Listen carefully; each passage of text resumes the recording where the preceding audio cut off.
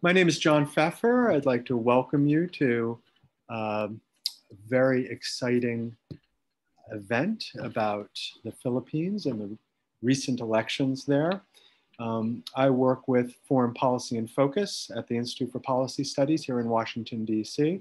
We're a progressive think tank, and we've done quite a lot of work on the Philippines in the past, especially my colleagues John Cavanagh and San-Ho Tree, looking at questions of economic globalization and drug policy. And of course, at Foreign Policy in Focus, we have had columnist Walden Bello providing numerous commentaries about the situation in the Philippines and the global economy more generally over the years.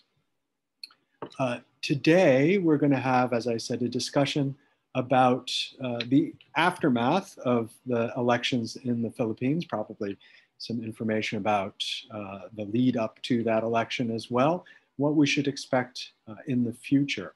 I'm very happy to introduce Patrick Peralta.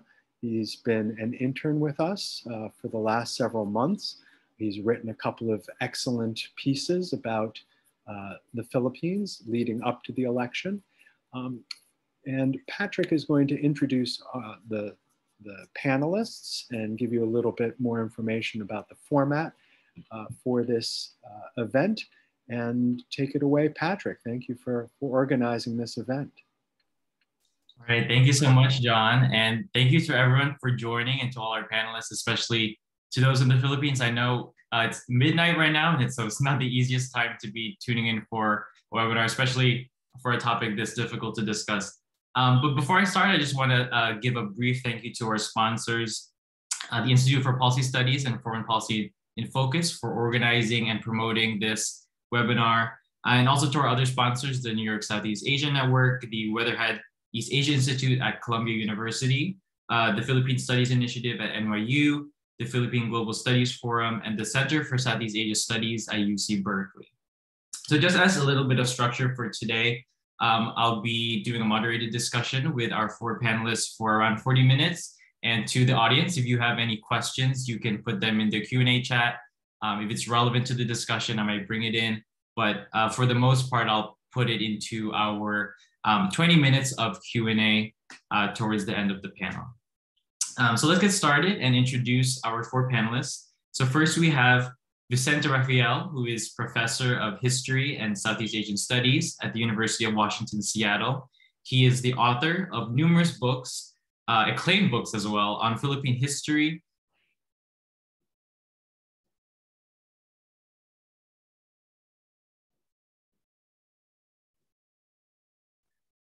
Patrick, it seems your audio has gone out. I don't know what happened.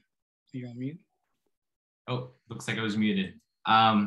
So Professor Rafael, sorry about that, is author of numerous books on Philippine history, politics, and society, including Motherless Tongues, The Promise of the Foreign, White Love and Other Events in Filipino History, Contracting Colonialism, and most recently, and I have the copy right here, The Sovereign Trickster, which is a great book and look into President Duterte's presidency. Next, we have Cleve Argelis, who is lecturer at the Department of Political Science and Development Studies at De La Salle University. He's also head of research at WR Numa Research and PhD candidate in the Department of Political and Social Change at the Coral Bell School of Asia Pacific Affairs at the Australian National University. His research examines contemporary challenges to liberal democracies in Southeast Asia, including democratic decline, disinformation, and populism. Next, we have Lian Buan, who is a reporter of Rappler, the Philippine media organization founded by Nobel Peace Prize laureate Maria Ressa, and she covers justice, corruption, and impunity. She is also director of the National Union of Journalists of the Philippines and the host, writer, and producer of Rappler's legal podcast, Law of Duterte Land. During the 2022 presidential election, she covered the campaign of BongBong Marcos Jr. And finally, we have Cristina Palabay, who is the Secretary General of Karapatan, a national alliance of human rights organizations and advocates working for the promotion and protection of human rights in the Philippines. As Karapatan's spokesperson, she leads its lobbying efforts for laws against torture and enforced disappearances and for the protection of human rights defenders and indemnification of victims during Marcos's martial law. In 2021, Cristina was a recipient of the Franco-German Prize for Human Rights and the Rule of Law. All right, so just to begin, President Marcos is taking office on June 30th, which in the Philippines is tomorrow. And I know the big question on everyone's mind is, what does this new administration of BongBong Marcos as president and Sara Duterte as vice president look like? But I think I would also be remiss in not mentioning that the beginning of a new administration is at the same time the end of another one, namely that of President Duterte. So I'm curious to know, as President Duterte leaves office, what are some of his legacies that he leaves behind? And in a decade, when we look back at his presidency, is he just a footnote in history, or is he actually one of the most memorable presidents we've had in Philippine history? And I'll turn to you first, Professor Rafael, because you actually write about this in your book, The Sovereign Trickster, where you examine President Duterte, the way he governs, and a lot of the legacies that we are now left to wrestle with. Yeah. First of all, thank you for inviting me to this webinar and for setting all this up. And it's really a delight to meet my fellow panelists, who I'm sure have a lot to contribute to this discussion. I mean, the question of Duterte's legacy is something that a lot of people have been parsing recently, and I think it's very important to reckon with his administration and the things that he leaves behind, and how much of this will carry forward in the new administration. I think with Duterte, I mean, usually when we evaluate or when we reckon with a prior administration, the people usually say, well, it's a mixed bag, just good things, bad things.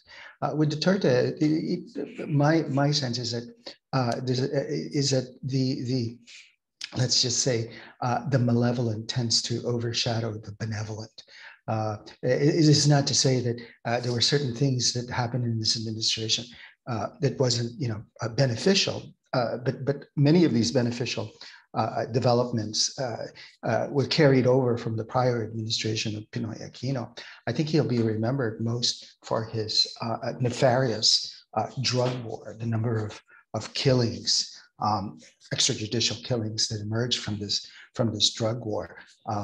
And of course, the drug war is one in a series of many other wars that the Philippines have witnessed. I mean, in my own reading, the drug war should be situated within a long history of counterinsurgency in the Philippines and political violence that was propagated by, among other things, the police, the military, and various other armed forces of the state. And this drug war is certainly something that will be remembered by Duterte. My sense is this drug war has resulted in, from the point of view, at least my impression from the point of view of the people in those communities, they claim that the drug war has helped secure a sense of peace or a sense of sort of stability, but one that is driven by fear. It has definitely not ended the problem of drugs as Duterte had promised he would do it.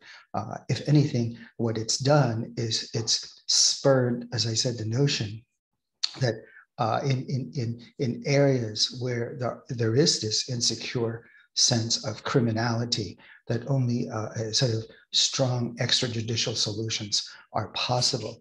I think one of the things that Duterte leaves behind is the normalization of this notion of extrajudicial solutions, quote unquote solutions, which, as I said, are not really solutions. This notion of extrajudicial solutions, including, of course, mass killings, as the most effective way of dealing with this kind of crisis. And it's going to be interesting to see how much of this normalization, as I said, carries over into the new administration. So I'll stop there and let others contribute, because I'm sure many others have other things to say about this. Thank you, Professor Rafael, for spotlighting that focus on the drug war in the administration. Hinay, Leon, Cleve, do you have any other thoughts on what kind of legacies President Duterte will leave as he departs public life?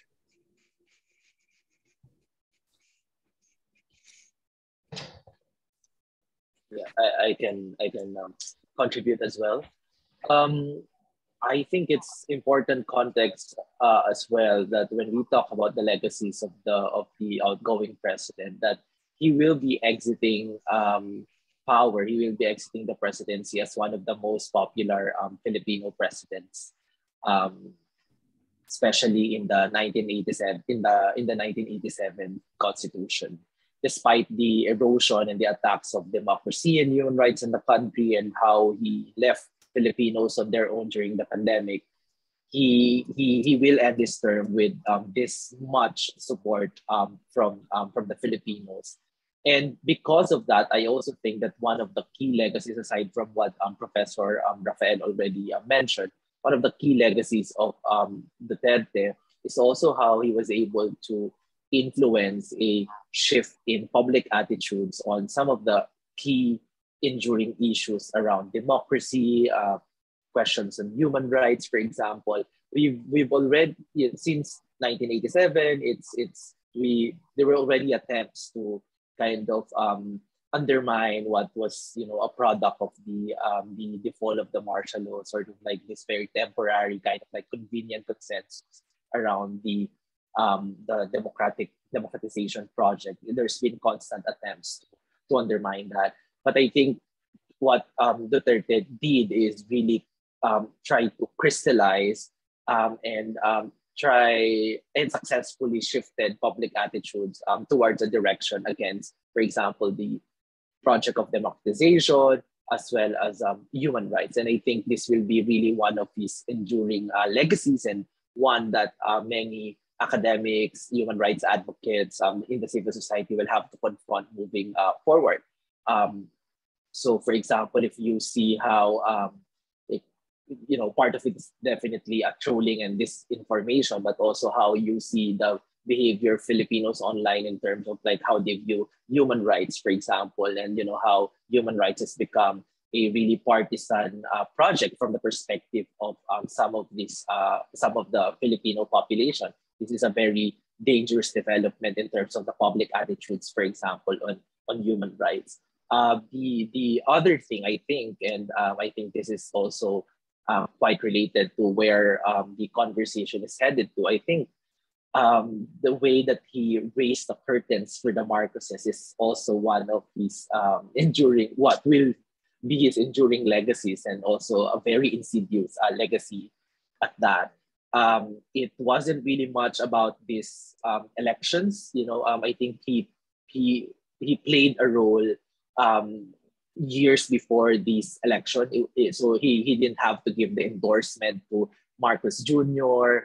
To his candidacy, right? Because since 2016, since he assumed the presidency, we have seen how he has mobilized state resources to repudiate the memories of the EDSA people power, as well as rehabilitate the image of the Marcos family.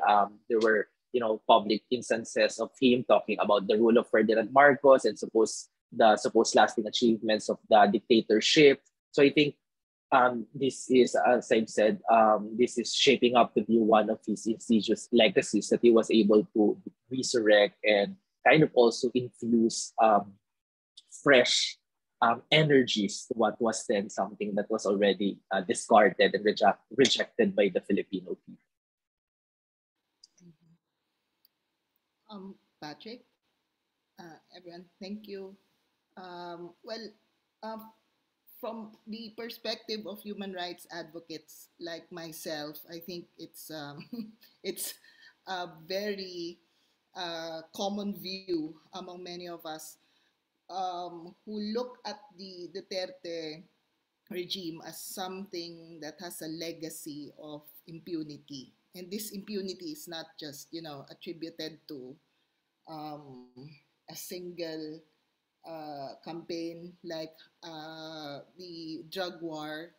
What Professor Rafael described, is essentially like a shrinking of the space, the small space that we have, of exercising our rights. I mean, the basic right to life, that's what was violated through and through.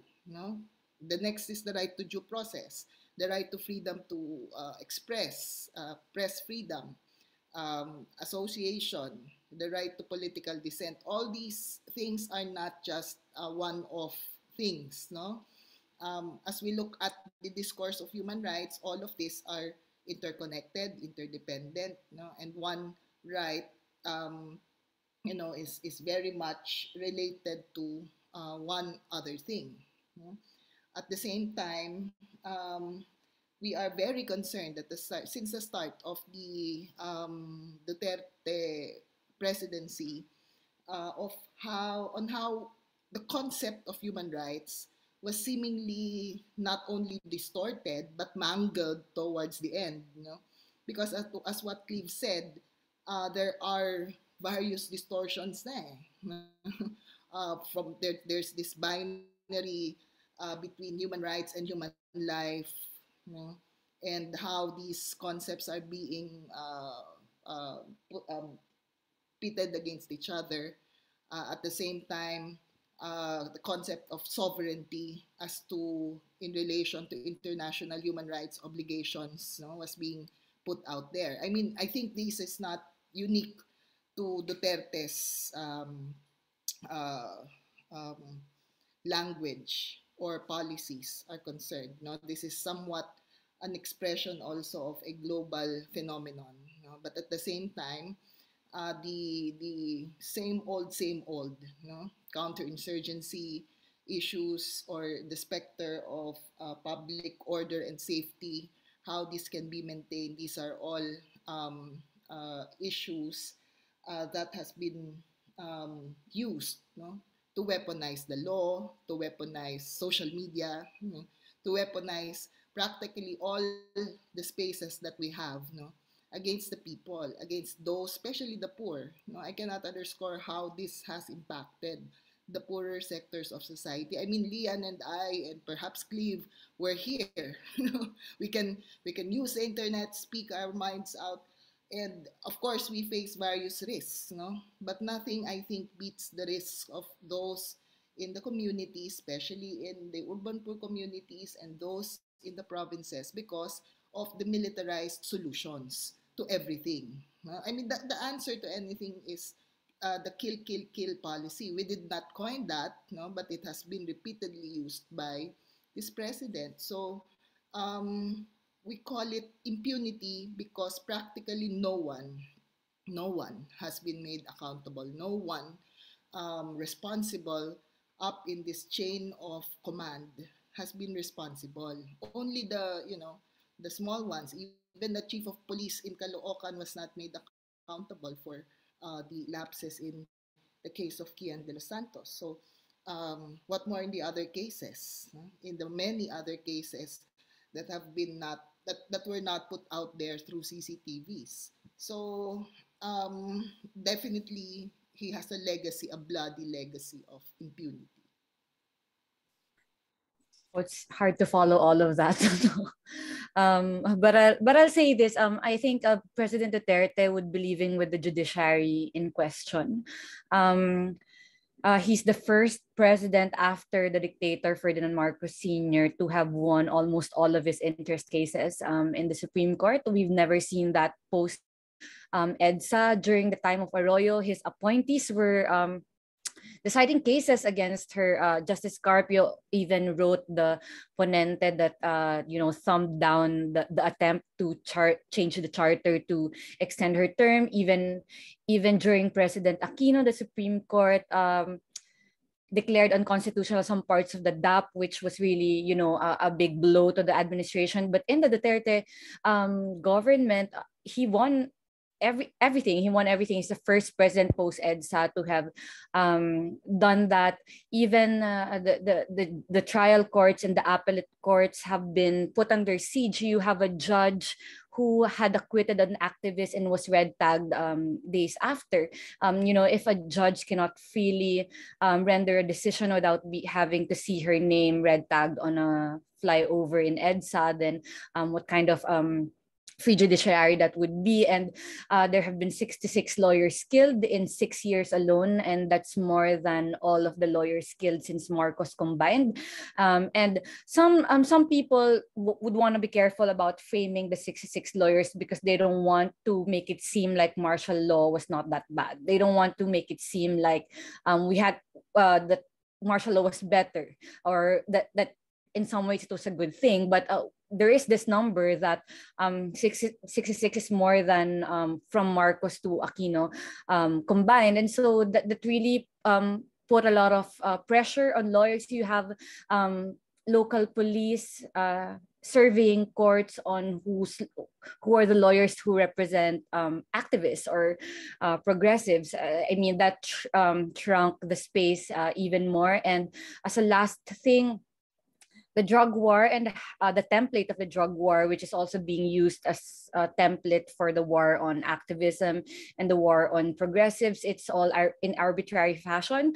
So you don't go through due process, you just put people on a list, and then people on this list end up killed. And when you ask lawyers or even people inside the justice system, they would say that we had a pretty solid, we have pretty good mechanisms in the justice system that could have and should have protected all these people. But when you have a president in Malacañang who say you can kill and I will protect you, then that is the one word of one man subverting all of these systems and mechanisms. So I would say that the legacy would be that he put the judiciary under question. Well, thank you all. I think, to sum it up, the Philippines is moving increasingly towards authoritarianism. I think that's the legacy of Duterte: targeted violence, indiscriminate violence, but all in all, a huge growth in political violence and disregard for democracy. And so it's really shocking for a lot of people in the West, maybe still in the Philippines, that the winner of the 2022 election is the son of a dictator. Not only did we have 6 years of President Duterte, the Filipinos want 6 more years of a possible dictatorship, or at least ties to dictatorship. And he's the first majority president since 1981, when his father accumulated all those votes. And so I'm curious, how do you make sense of this historical 180, where in 1986, during the EDSA revolution, people were clamoring in the streets, nuns and civil society groups were banding together, you could confronting tanks, very reminiscent of Tiananmen Square in Beijing. How do we make sense of this historical 180? And Leanne, if I could go to you again, you reported on Senator Marcos as you followed him closely on the campaign trail. What can you tell us about his supporters and also the reasons for supporting him? Yeah, I would take off from your premise, which is that many people are surprised that 31 million people chose the son of dictator. But I think for me, because I followed his campaign even before the official campaign period, and when he launched his campaign in February, I kind of knew that if there's no change with the way that the other candidates would attack their candidacy and their campaign, that he was going to win. I knew it as early as February, and I knew it even more as we progressed into the campaign period and I met more people. I leave the political analysis to Cleve and Professor Rafael and Tinay. But what I saw during the campaign is that we are coming out of a pandemic. People are hungry, people lost their jobs. Many of the things that should have been, that what we think should be forefront of a campaign discussion doesn't make sense to them. For example, when Senator Lacson talks about bottom-up budgeting, it doesn't make sense to a lot of people. When Vice President Leni Robredo talks about participatory government, it doesn't make sense to a lot of people. What the Marcos campaign did was they figured out, I don't know how they figure it out, but they figured out that Filipinos are wired to turn into something that makes them feel good. So if you're coming out of a pandemic and these things don't matter to you, the economy is sinking, you have lost your jobs, what is the one tangible thing that would make you feel good? It's not all those big words. It's unity. It's the promise that when you elect us, you will be happy and you will feel good because there will be no more bickering. That's the campaign they run on. They said that they were gonna be friends with the opposition, that even though they have been battered for the last 36 years, they would treat these people as friends.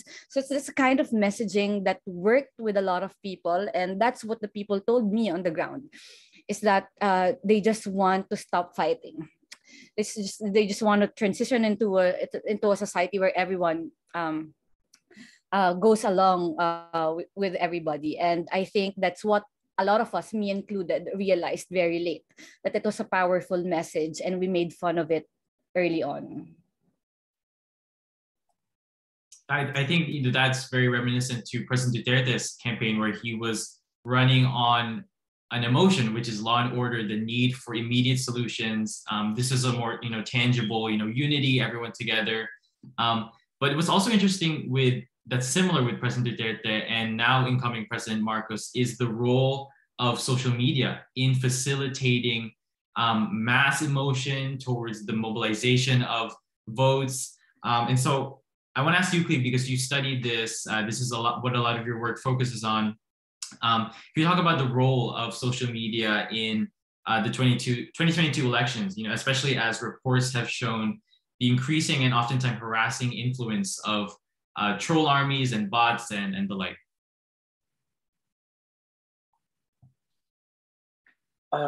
Right. And I'm building on what Lian just said, that because we were also WR Numero, we were also doing polling. We were also doing weekly polling during the election, actually even before the start of the official campaign period.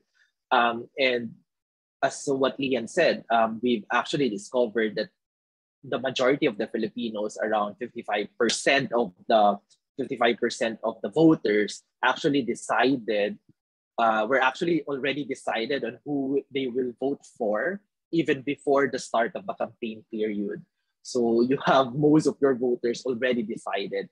And part of the reason, and I say only part because definitely the disinformation explanation, the disinformation narrative is not going to explain this whole phenomenon. It's more complex than that. But that is also a significant part of the story. And I think one of the key evidence for that is that the voters were already decided even before the start of the campaign period, because for the past 6 years, the Marcos disinformation machinery was already put into place. And what happened during the election, when the campaign period started, when the official campaigning really started, was that they were just reaping the benefits of their investment in this massive online disinformation machinery that they have been operating, right? And there are studies, for example, from researchers at the UP Third World Studies Center, showing that the on-the-ground disinformation campaigns in select communities have been in place for far longer. And so what we have observed in the actual campaign period was that the pro-Marcos disinformation campaigns have reached this point that they've already, they were already the dominant voice in social media platforms, especially platforms that are popular to a cross-section of Filipino voters, including, for example, Facebook and YouTube. And these information campaigns, we think at WR Numero, for example, have been very effective, because we've done almost 500 plus interviews among Marcos Duterte voters around the country. This is aside from the weekly surveys that we were doing for the election.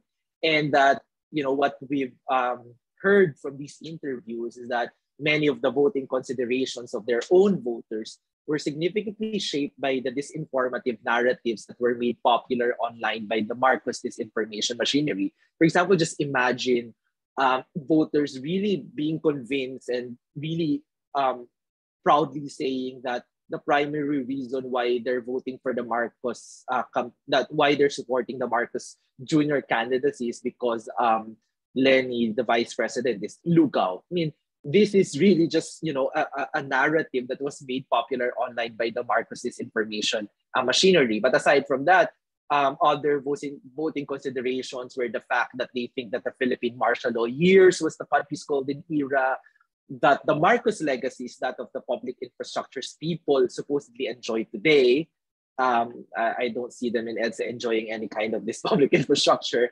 And that the plunder of state resources that the dictatorship and their cronies committed is just nothing but a product of yellow propaganda.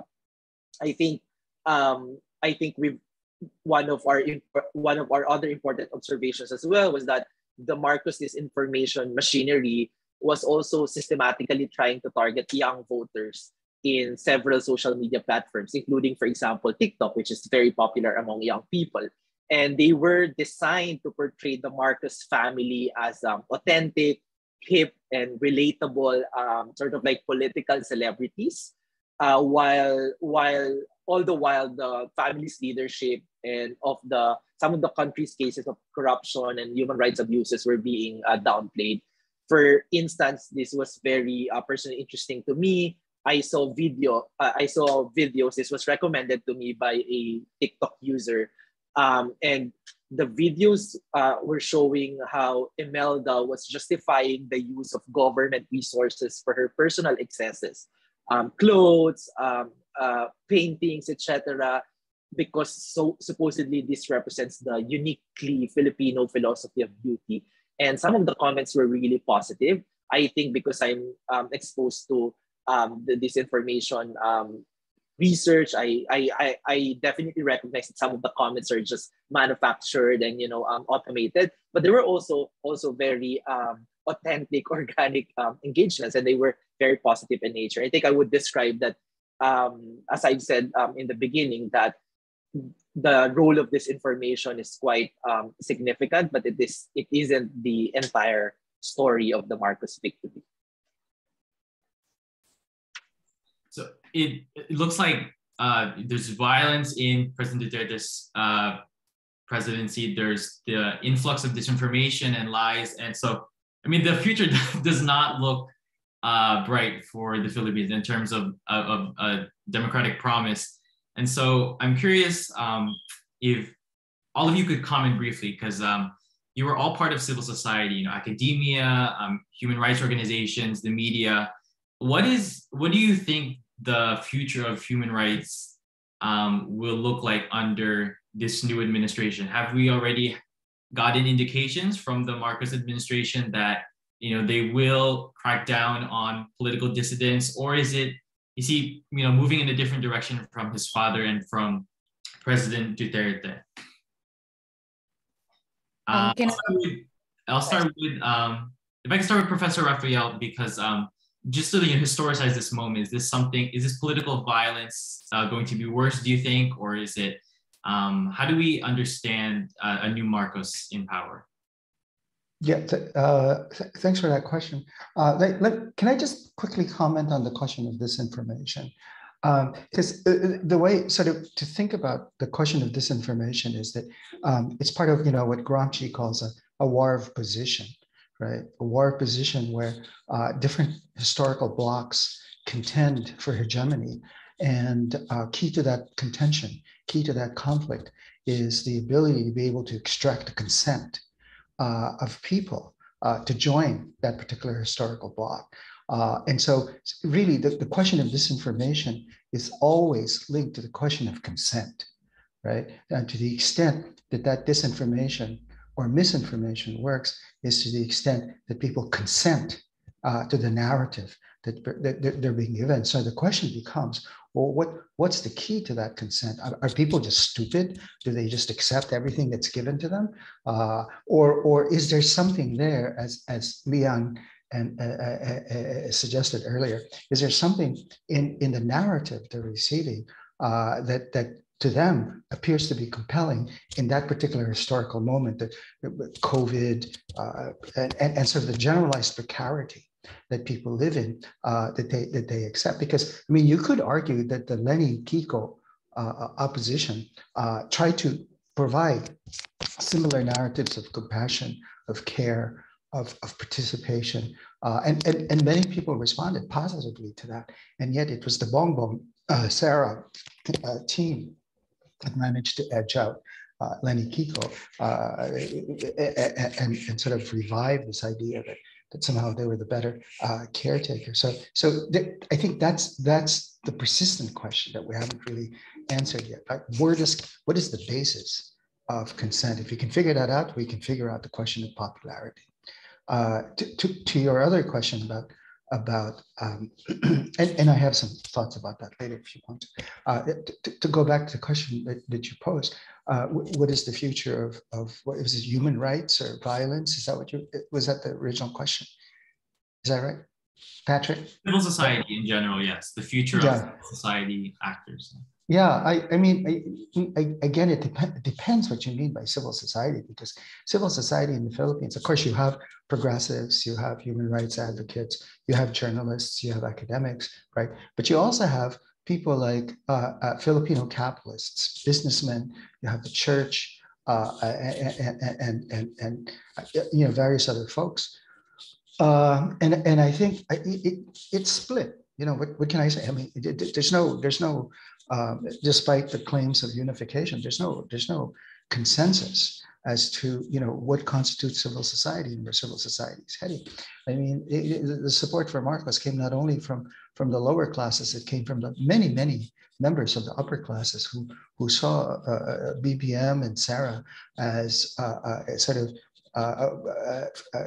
people that would protect their interests. For example, clamp down on labor unions, you know, secure judicial decisions that would be sort of favorable to their causes, maintain law and order, especially in the case of Sara, who people assume would continue the legacy of her father, secure advantages for wealthy, you know, reopen the whole process of cronyism, maybe expand cronyism to benefit more rich people, contain and dominate the not just the judiciary but the legislature to make sure they pass laws that are favorable to them, et cetera, et cetera, et cetera, et cetera. So you have a civil society that's pretty split along these different lines. Somebody in the comment section said, you know, one of the lasting legacies of Duterte is to ensure the return of the Marcoses. That is true. And I would extend that to say that he is actually, despite his pronouncements to the contrary in earlier parts of this administration, he has certainly secured the return of the return and expansion of political dynasties. And political dynasties in the Philippines are stronger than ever before. And so in some ways you could say that moving forward, you know, we could look at the BBM Duterte administration as in some ways a continualist, you know, continuous, to borrow again that term, continuismo, right? There was no rupture. And simply because I want to suggest this, there was no, I don't think people really perceived crisis of authority in the Duterte administration. And so they preferred, at least the majority, the 31 million that voted for Marcos, they preferred a continuation of what they had seen under Duterte. Now, unlike GMA, for example, Gloria Macapagal-Arroyo during her term, it's clearly a crisis. They voted for Pinoy in 1986 when they overthrew Marcos. Clearly a crisis of authority that ushered in Cory Aquino. I don't think there was a similar sense of crisis of authority under Duterte. They liked that particular kind of leadership, which is obviously why they continued to vote for Marcos. So what this means for things like human rights, for protection of progressive voices and so forth, is obviously bad news. I mean, red tagging will continue, censorship will continue. In a way, it will become even worse, I think. It will, you know, as we've already seen, the way they've been clamping down on certain figures. And again, this is consistent with this idea that if not from BongBong, at least from those around him, the Justice Department and various other people, that the red tagging will continue, will expand, and there's real fear. I mean, let's not forget, Laila de Lima is still in prison, you know, and God only knows what's going to happen to her. So. I think in terms of human rights, it's going to be bad. Christina, I believe you also had some comments too. Well, On the issue of disinformation and how the disinformation machine, you know, chugged on during the election campaigns. I think these kinds of campaigns are also rooted in some objective reality of what the people on the streets. We conducted truth campaigns, no? And in a sense, what people were saying more loudly than many others is that two things now struck us. One, they think that nothing much has changed, hmm, since 1986. I mean, their quality of life, their how they live from day to day. No? And second, how candidates would respond to issues, to gut issues. I mean, human rights is up here. Sometimes we human rights activists forget that civil and political rights are concepts which are felt when your rights are directly violated. No, but day to day, violence comes to ordinary Filipinos, especially to poor communities, because they don't have anything to eat, you know, and they're suffering under during a pandemic in one of the worst unemployment crises in history in the country. So I think this information machine is also dependent on those lived realities, on of the lives of those majority of the voters. Um, and one thing that that the opposition may look at is how do we address, you know, these issues clearly, and pointedly, in a manner that will truly address these needs, you know, immediate and strategic needs of the people. Um, Disinformation will always be there, I think, especially during this time of social media, with all this disinformation tools. But at the same time, we should also look at how people are really living from day to day. I mean, they do not just say that we're okay with Marcos, or we're okay with unity. It's also because they received lots of money. There was really rampant vote buying in the Philippines. They earned 15 to 17,000 in these elections per person. So it's something also. No? It contributed to the concept of that 31 million. So it's whether it's true or not. No? What is clear is that people are grasping at issues or candidates who are addressing these issues. At the same time, what Professor Rafael said on the prospects, I think there are two things lang that indicates the future, of human rights in under a Marcos presidency. One is the continuing non-acknowledgement of the crimes committed, the atrocities committed during the Marcos dictatorship. That is a very big indication of where we are going, because it speaks to issues of accountability, and of in recognition of whatever is in the law. This is in the law already, the Human Rights Victims Reparations Act. And if that is not acknowledged as it is, then there are many things that the Marcoses will really do, will seem to be geared at doing, in terms of the structures, the infrastructure of impunity that we were speaking about, how this was maintained since the time of martial law until the present. The second indication are the statements by incoming President Marcos Jr. No, he said that he will not agree to an ICC investigation, on the drug war. And the second is that he's keen on continuing the role of the NTF-ELCAC. These are two big issues, that affects the exercise of human rights and the protection of civic space in the country. And if he said those during the election campaign period, beware, President Duterte also said many things during his election campaign period. And all those things, he did all those things. So with these statements, previous statements of BongBong, we expect what? A bleaker human rights situation or landscape in the coming months or years. Thank you, Tinay. So we are running a little close to time, so I do want to incorporate some of the questions that have already come in. And so we have a question from Maria. So she says, for the panelists, would you say that the Duterte regime was able to institutionalize violence, disregard for human rights, and disregard for democracy? So I guess just in other words, what are sort of like the formal mechanisms, the institutional mechanisms that President Duterte has been able to create violence aside from, just his speeches? Lian, did you want to comment? Yeah, I mean, the drug war will continue.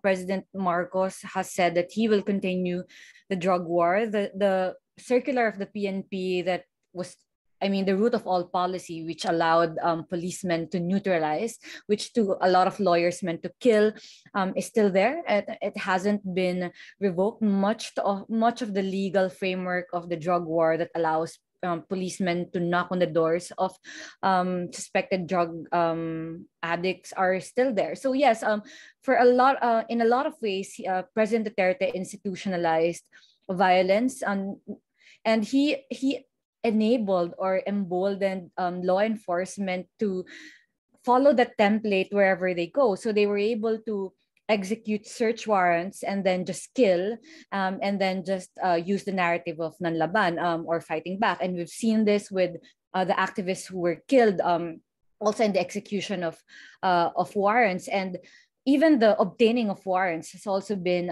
institutionalized. You have judges issuing warrants for jurisdictions that are for places that are outside their jurisdictions, and the Supreme Court revoked that power already. But the fact that it went on for so many years, and the fact that it's there, means that it's gonna last for a long time. And also, I wanted to add earlier of how we transitioned to President Marcos from the POV of someone who works in the business of information flow. President Duterte was really, the information sphere of President Duterte is he just demonizes everyone. He just attacks everyone without regard for any courtesies or pleasantries. And we've had to endure that and confront that and rebuild. What President Marcos will be doing would be a narrative, a strict control of information and narrative. So he will be continuing the feel-good information sphere that's all good and shiny and everything like that. And the camp has not changed since the campaign. They keep most of the information secret. Even the meetings with diplomats, or even other meetings, wherever he goes, it's not really that open to journalists. So they just release vlogs that are very edited in a fancy way with good music. And when you do discover where he's going or the schedule, there would be a fence so that journalists do not get to see what's really going on. And so you just have to settle for the vlog releases at the end of the day. And that scares me honestly to death, because I don't want to be, it's not glossifying what Duterte did, but at least you were there. There were killings, but you were there on the ground, so you could report whatever you want to see. I don't want I don't want the next 6 years to be just journalists being forced to settle for vlogs that are released at the end of the day, because that's what I think that he's going. And so I think that's really what's the most alarming for me as a journalist. And it should alarm everybody, because, well, at the end of the day, everybody is in the business of truth. I was just reminded when you were saying how journalists don't really get access to, his travels, how not even 6 days after he won, he was in Australia. And people were defending him going there. And when the vice president was in New York for her daughter's graduation, there were so many attacks against her, even though they were doing the same thing, which is, traveling abroad. So I want to bring in another question from Epi, and this is directed to Cleve and Lian. So she says that there was mention of the tendency of the current Philippine Supreme Court justices to favor the outgoing administration, especially in light of yesterday's decision on the Marcos's DQ cases. How do you see this playing a role in making social media platforms accountable, similar to how other jurisdictions are acting upon the issue by taking social media platforms to court and making them pay damages to victims of cyberbullying, similar to what is currently happening to Maria Ressa? So Cleve, do you want to take a crack at it? Yeah, I'll just answer this very quickly. So we just organized a webinar at the Australian National University very recently, and I'm going to share some of the findings of Bjorn Dreschel and Christina Bonoan about their study on the emerging factional alliances in the Philippine Supreme Court. And I think this is also building on what Lian said about the behavior of the Duterte appointed justices. So what they did is to look at the past, what they call past mega political cases. So cases involving, constitutional issues, cases involving the interests of the chief executive, the administration, etc. And they found evidence that the Duterte appointed justices have been voting together as a faction as strongly as we haven't seen before, compared to the Aquino appointed justices, and even compared to the Arroyo appointed justices. For example, and Arroyo, remember, is the longest serving president of the current constitution at 9 years. And another very interesting finding from their study is that they are, since the midterm elections, since 2019, they've also started to observe that the Arroyo appointed justices are starting to also vote with the Duterte appointed justices. So I think in terms of like emerging factional alliances, this is something that we could expect moving forward, that there will be this very strong, tight, solid bloc in the Supreme Court, represented by Duterte and Arroyo appointed justices, voting together and defending in the judiciary the executive interest of Marcos Jr. And definitely that's not good news, in the sense that because they already have the majority control in both houses of the Congress, and for the Supreme Court to also align with the interests of the Marcos Jr. administration, that will just mean that we won't be able to expect any formal institutional checks and balances in this government. Can I answer the question on social media? I mean, I wouldn't hope too much that we will soon see a kind of a judiciary that tackles social media and how we can make them accountable. I mean, free speech is always a tricky subject to litigate, and that's why much of the rest of the world is having a difficulty confronting this issue. More so than in the Philippines, we're not that sophisticated. Our judiciary has a tendency to go by the books. I mean, we can't even prosecute red tagging. I mean, I know there's no crime criminalizing red tagging, but the group of Tinay and Karapatan has used different framework. We have the international humanitarian law, we have a civil code, we have GRAF, we have other criminal laws that could probably encompass some of the offenses that might have potentially been violated when someone red tags, but still we are not seeing any prosecution for red tagging. I mean, and when we can't even maximize the IHL, when our treatment of human rights cases has always been in the lens of the revised penal code. It's always murder or kidnapping or torture. When we have so many human rights laws enacted post-EDSA, like the anti-torture law, but we can't seem to go past what we've been used to, which is the revised penal code and all the other laws. And then we have cybercrime that is very young, and it's a very contested law.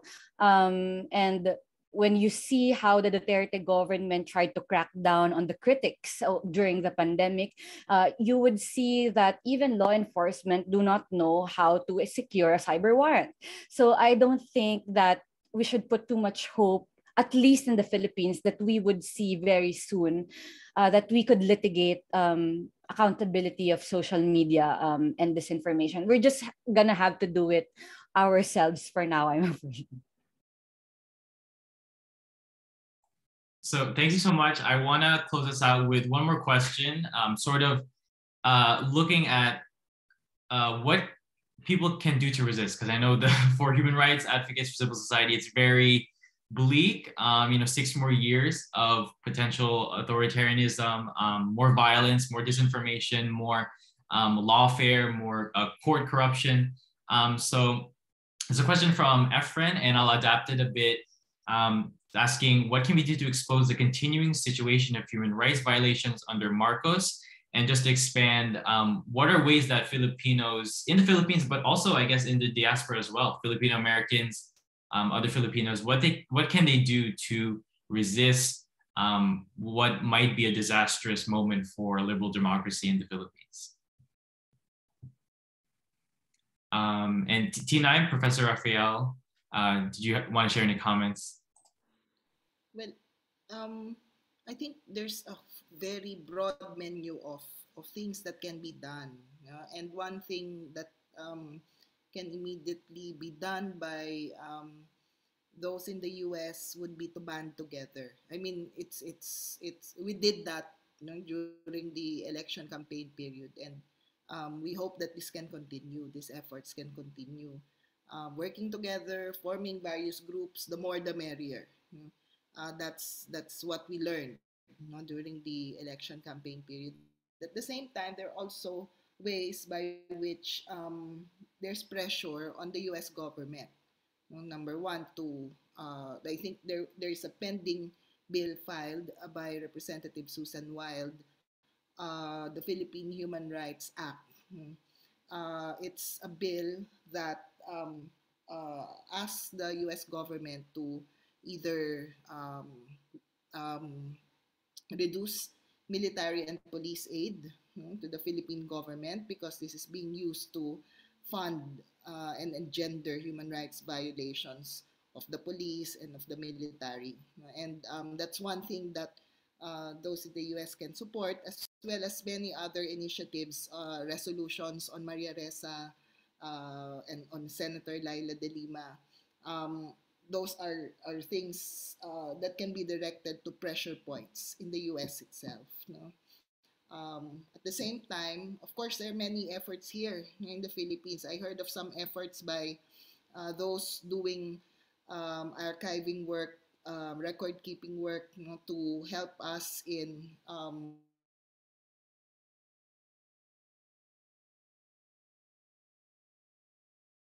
under Duterte. That's very important work as well. And of course,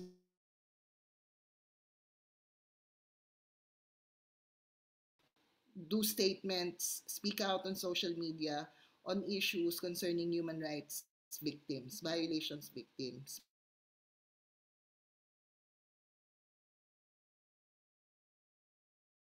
Marcos Jr., I think, is sensitive to the international communities, more sensitive to the international community's opinions and views. I mean, the way he's acting right now, talking to various members of the diplomatic corps, promising to go to the UN General Assembly in September this year in New York, those are, opening salvo niya yun for a diplomatic, for the diplomatic community to give him a red carpet, And I think there needs to be more work, especially by the international community of the Filipino diaspora outside, because when spaces close here in the Philippines, Philippines, we'll never know how it would look like. And so, like during the Marcos dictatorship, the international community's role is much more important during under this administration. Thank you so much, Tinay. And Professor Rafael, you have the last word. What can we do to resist creeping authoritarianism in the Philippines? I agree with many of the things that Tinay said. I think continued international pressure wherever and whenever it comes. For example, it's going to be very interesting to see what happens with the continuing ICC investigations and if it spills over into the current administration. So international pressure, pressure from organized Filipino diaspora voices, I think will be very, very helpful. I think education, I mean, you know, especially from below, if wherever and whenever it's possible, to introduce the question of human rights in our educational system, if that's at all conceivable, especially, I mean, I know it's going to be very difficult because of Sara Duterte's sort of handling, management of that particular department. I think journalists will continue to play an incredibly important role. As Leon had mentioned, you know, so much of our information about what's going on comes from the writings of independent journalists to counter the vloggers that seem to be dominating the flow of information. And academics, I mean, you know, I had to make a pitch for my own profession, who I think it's incumbent upon them to look at this particular moment, as Cleve has shown, and you know other people have shown, to look at this particular moment of transition, to historicize it and to situate it within the context of, you know, the longer sort of view of Philippine political history. So these are all, you know, sorts of resistances that we can do. We haven't talked about the Philippine left, and it'd be very interesting to see how the Philippine left in all its configurations, because of course the Philippine left is a very complicated formation, and how it's going to respond to the present moment. Is it going to continue with its, you know, there's a part of the Philippine left that is sort of, you know, very much invested in continuing sort of armed struggle. Will they continue in that direction?